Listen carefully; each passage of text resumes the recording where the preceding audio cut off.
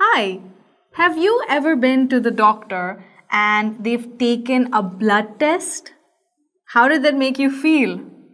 Well, obviously, it's a bit scary, but it doesn't hurt that much when they're taking the blood out from you. So basically, they take a needle and then they take a little bit of your blood in order to send it off for testing. But why do they take blood tests?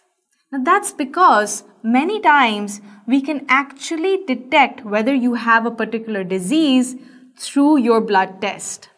An example of one disease that you can detect is malaria.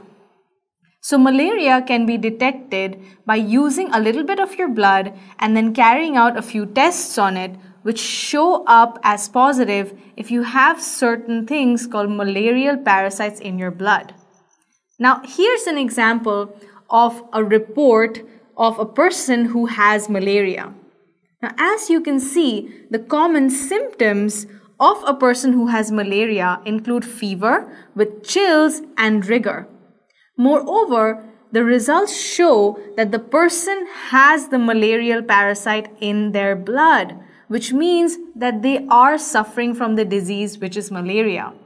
So, now that we have the results, how do we kill these malarial parasites which are inside the blood? Well, that's the job of the medicines we take to cure ourselves of diseases.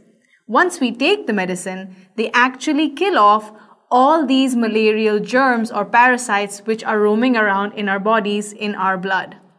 Can you see these malarial parasites? No, because they're extremely tiny. Okay, so now we've looked at the symptoms of malaria and we've seen how we can get rid of malaria, right? But does this mean that whenever we have a mosquito biting us, we can get malaria? No. Now this is because not all mosquitoes cause malaria. Only certain kinds of mosquitoes that actually carry the disease in them, when they bite you, then you might get malaria. So don't get scared every time you see a mosquito. However, it's really important that we know how we can prevent getting malaria in the first place. So here you can take a look at a poster that states what are the steps you need to take in order to prevent malaria. So one of the steps is that you need to prevent or avoid water collecting around your house. Why do you think that is? Well, it's because the mosquitoes, when they lay their eggs, the eggs hatch to give birth to smaller mosquitoes which are actually called larvae. And these larvae live in these collected pools of water. So as long as you have standing water or water that has collected somewhere for a long time, chances are that mosquitoes could lay their eggs in them and those mosquitoes can give rise to malaria.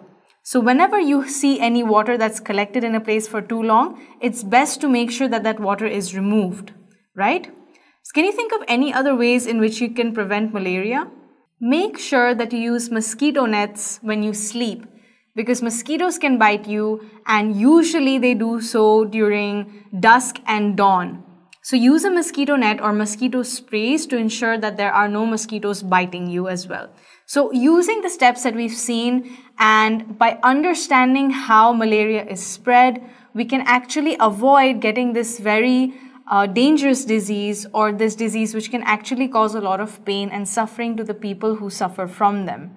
So the next time that you see standing water or you see that there's some water collected in one place, make sure that you clean it or you dry it off and you help prevent malaria.